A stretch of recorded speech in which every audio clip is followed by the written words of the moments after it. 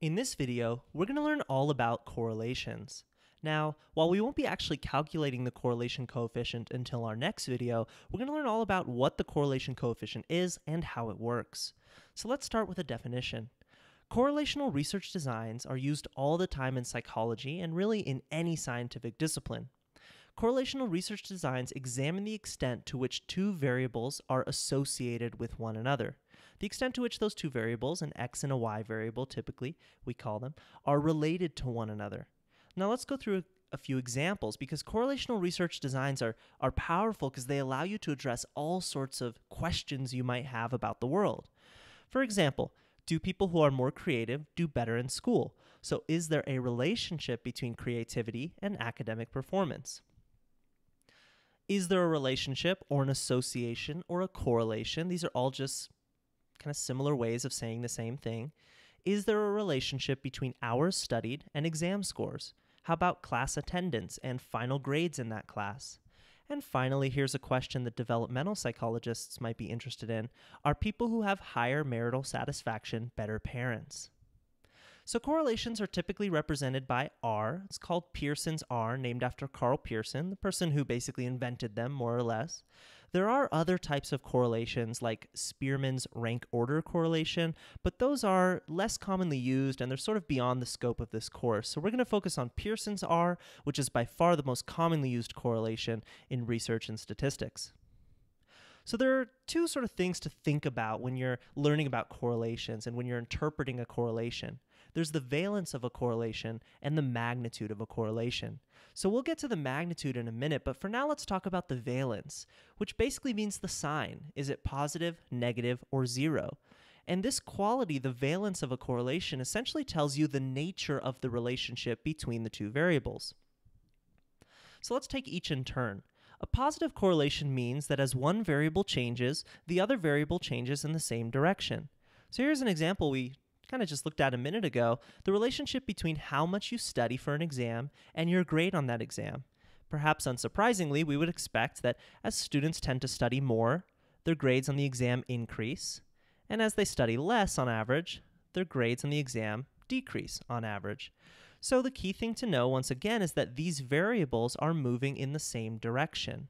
Now, notice that even though these are moving in the negative direction, right, we're decreasing how much we study and we're decreasing our exam grade, that doesn't make it a negative correlation.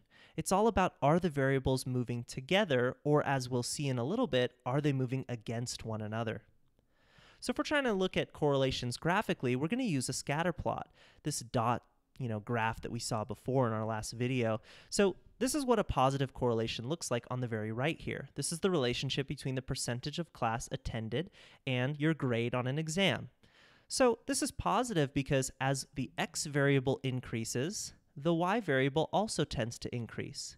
And it works the other way too, as x decreases, y decreases. So this results in a line of best fit. It results in a slope that goes up and to the right. And this is how you can immediately identify a positive correlation.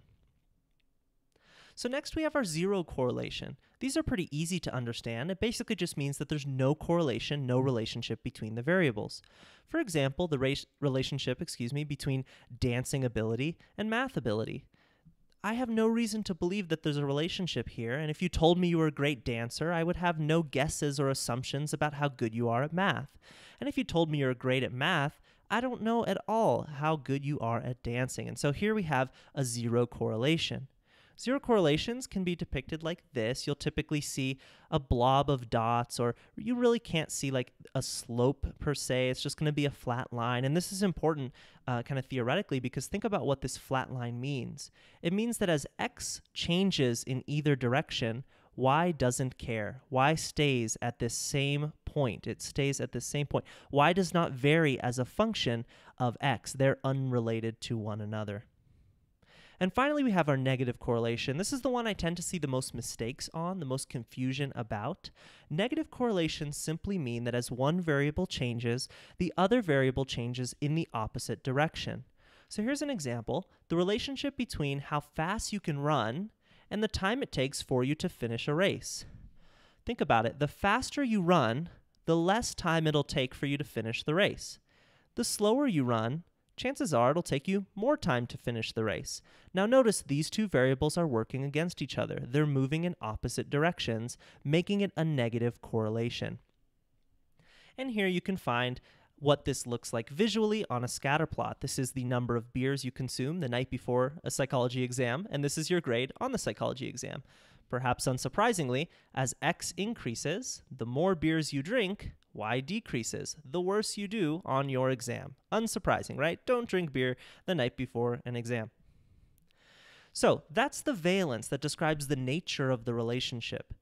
Magnitude describes the strength of the relationship. Now, correlations are values, right? They're ideas conceptually, but as we'll see, they're values that you can compute. And they're always going to be, again, they're represented by R, they're always going to be between -1 and +1. This means, by the way, that if you find a correlation of 37.6, you did something wrong, right? Because this is beyond the boundaries. So correlations are always going to be between -1 and 1, and this value tells you not only the valence, not only the sign, but it also tells you how strong this relationship is, and here's how you can know.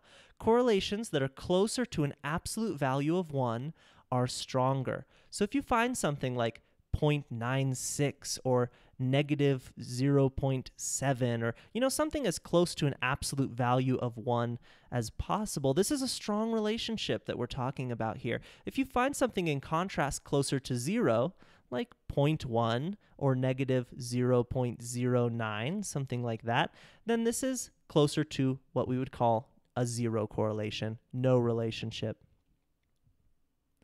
So one last note about correlations. Remember that correlation does not equal causation. You've probably heard this before. If you've taken any stats, hopefully this has been pounded into your head quite a bit because it's so important. This mistake is made all the time. People see a correlation between two variables, and because it seems intuitive and it seems to make sense, they infer that there must be a causal relationship between these two variables. Sometimes this is subtle and hard to notice, but other times it's quite obvious, this causation fallacy, as we call it. So I'm going to show you to illustrate some examples of some actual newspaper headlines that made this causation fallacy. I won't go too much into depth about, what caused this and what's actually going on. I'll kind of let you make your own guesses, but they're kind of interesting. So here's one. Low self-esteem shrinks brain. Doesn't seem very likely, right? Probably a third variable here, and for many of these. Housework cuts breast cancer risk. That's interesting. I had no idea that, pushing around a vacuum would have this sort of medical benefit. Wearing a helmet puts cyclists at risk, suggests research. Again, I'll let you draw your own conclusions, but it's always fun to see stuff like this. Winning the World Cup lowers heart attack deaths, and perhaps my personal favorite, eating fish prevents crime. Excellent. Again, think to yourself about why you might find this correlation between fish consumption in various cities, for example, and the crime rates in those cities.